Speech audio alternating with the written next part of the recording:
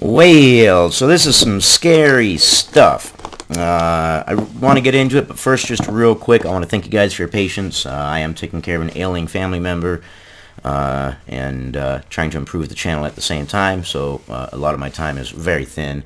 I did, just to show you guys, I'm improving the channel, a Yeti, so that should improve the sound quality. I did get some complaints about the crackling, so hopefully this will solve the sound issue and the sound quality. If the sound quality is bad, then it's probably because I don't know how to use the Yeti yet. So let's get into this, because this is really scary stuff here. UNC campus police use geofencing tech to monitor anti-racism protesters. Now, geofencing technology is pretty invasive. It takes the phones of people coming into an area, locks onto their geolocation services on the phone, and it tracks your social media posts and a few other things. And in fact, they don't tell us everything that it tracks. So let's get into this. Police use the technology to collect info from a protest at a Confederate statue at the UNC campus known as Silent Sam. Chapel Hill, North Carolina. State investigators and college police use a controversial tracking technology called geofencing to collect personal information from the cell phones of anti-racism protesters at the University of North Carolina after being tipped off by the FBI, according to documents obtained by NBC News via Freedom of Information request. So basically, NBC got a Freedom of Information request, which then they had to release the fact that, yes, they are using this technology called geofencing. They weren't going to tell anybody. Of course they weren't. The documents also show that the university signed a 3-year, $73,500 contract for the use of the geofencing in 2016, a contract that ran through the end of October, this October. So, what is geofencing? What does it do? Well, here we go. Geofencing. It captures the social media posts of people entering a specific area. The technology locates any cell phones that cross into the area by locking onto their geolocation systems and then records social media posts and sometimes other data from the phones. Now, imagine this. Imagine there's a protest going over here and you're just walking through. And they have cordoned off this geofencing area. And you're just walking through. Well, guess what? Your information gets recorded too. And they don't even tell you all the information that is recorded that's classified or secret or proprietary, depending on who you talk to. They say that it collects, your social media posts and other data. Well, what's the other data? It's kind of scary stuff. What's to limit them to geofencing? What's to say they don't geofence the entire United States and track everybody? What's to say they're not doing it already? Hell, we don't know. They're not going to tell us if they are. They have the technology to do it. Logic would say they're doing it. If it exists to be able to do it, the government will probably do it. Let's continue. Versions of geofencing have been used in politics, including by the Trump re-election campaign and the Texas Democrat Party, and by retailers who send ads touting sales and products to any nearby cell phones. Isn't that crazy? Isn't that crazy? Technology, a cursing and a bless and a leash. Oh my gosh. This is scary stuff, man. This is really scary stuff that they can just kind of get that kind of information. So imagine next a store gets your geotag location, they find your social media posts and they track them, and now they're targeting, just influxing you with targeted ads. Well, studies have shown that when you influx people with a certain thing, unconsciously they tend to buy that thing, so you're essentially being influenced, really. There's a reason that there's no such thing as bad publicity. It's because you stick out in the head. The more you stick out in someone's head, the more likely you are to be familiar, and they're more likely to either vote for you or buy that product or whatever is familiar to them, whether it's consciously familiar or unconsciously familiar. Studies have proven that. At UNC, however, internal university emails obtained by NBC News show that officials use the technology at least once to monitor activists who showed up for a protest at a campus Confederate memorial known as Silent Sam, a statue of a gun-wielding rebel soldier. On Saturday, August 12, 2017, white supremacists met in Charlottesville, Virginia for a planned march to protest the proposed removal of a Robert E. Lee statue from City Park. Now, hold on. Wait. White supremacists. Well, okay. It's kind of hyperbolic. I mean, they were rebels. Were the white supremacists in there? Yeah, they're most likely were, but they weren't all that way. Some of them were just historians who didn't want it, but yeah, there were there, but not all of them were. It was a mix of people.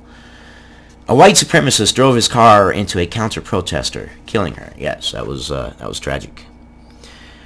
The incident raised concerns among law enforcement officers in other cities, including Chapel Hill, about potential violence at other protests. At just before 1 p.m. the next day, on Sunday, an FBI agent sent the chief of the UNC campus police an email that said, "I'm sure you're already tracking, but I wanted to make sure," and mentioned that anti-racist protesters were expected to gather at the Silent Sam at 7 p.m. for a Charlottesville solidarity action.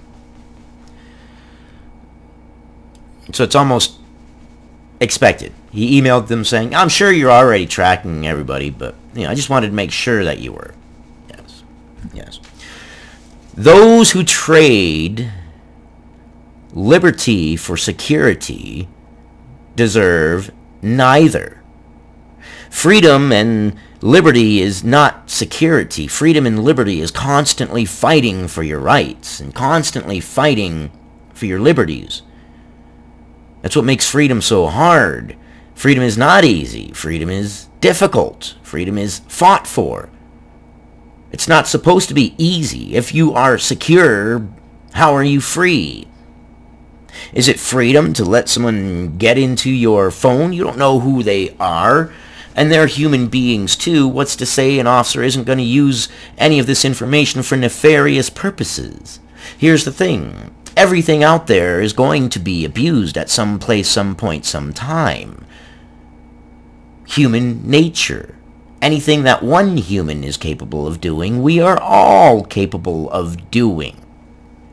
So what's to say that someone isn't going to take this information and find someone's house and then find when they're out of town based upon their social media posts and rob their place, or any number of other things, maybe stalk someone, I don't know, but if it's there, it's going to be abused. This is some pretty scary stuff.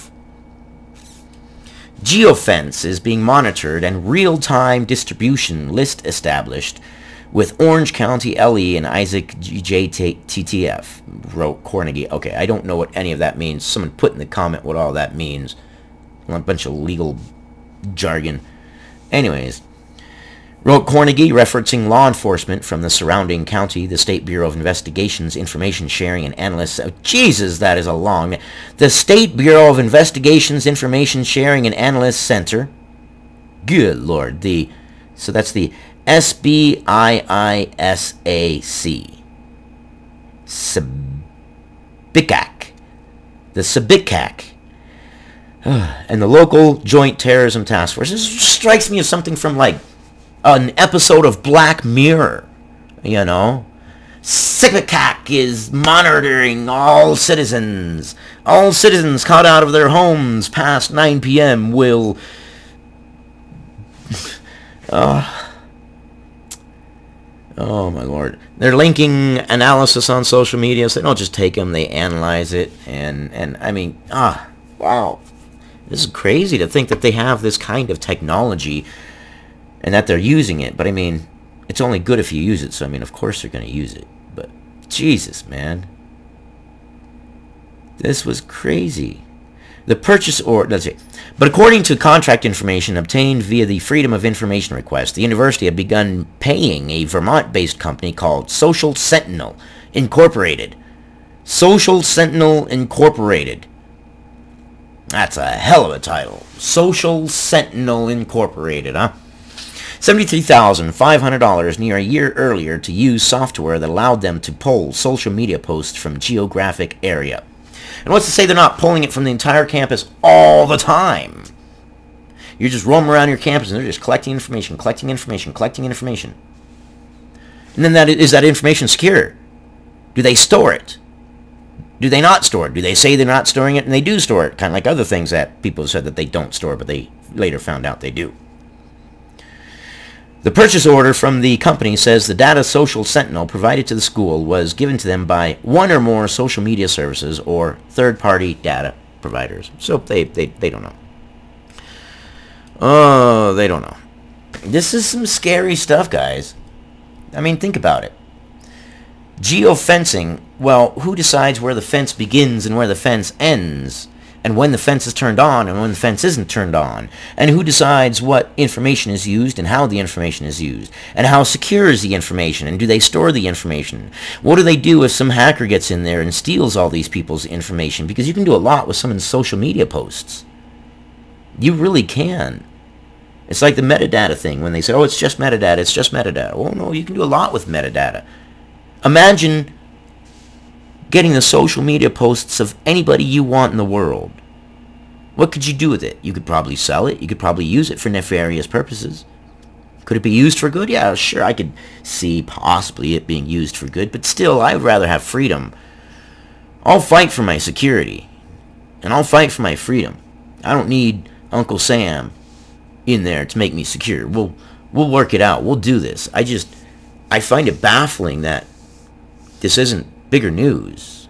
I mean, really, it's just become mainstay. It's become normal. It's become, yeah, all right. People are going to hear this and be like, yeah, and they're stealing your information without your permission on your cell phone. And the cell phone is a very personal thing. We have everything in our lives on there, our bank accounts, everything. And I know they're just saying they're collecting social media posts, but if they have the capability of collecting social media posts and locking onto your phone's geo-tracking services and using it, what else are they doing? What else are they collecting? They're not going to tell you everything. They never will. But let me know your opinion. Am I wrong? Should you just be like, dude, Paramount, Cyclops, dude, chill. It's okay. They can have my information. In fact, here, I'll give them my phone. They can plug it in. They can have all my information. In fact, they should get everybody's information. Or do you believe that this is wrong? That they shouldn't be intruding on people's privacy like that? That's pretty crazy. Or are you middle of road? Leave a comment below telling me where you stand on this and if you're okay with this. To me, this seems kind of scary and like, I mean, George Orwell, you know, area. Black Mirror, Twilight Zone. That's all I got on this one. I thank you guys for your time, and I thank you guys for your patience. Like I said, I'm still in the process of trying to improve the channel, but at the same time, life is life, and family is family, and yeah. Anyways, I love you guys. Take it easy.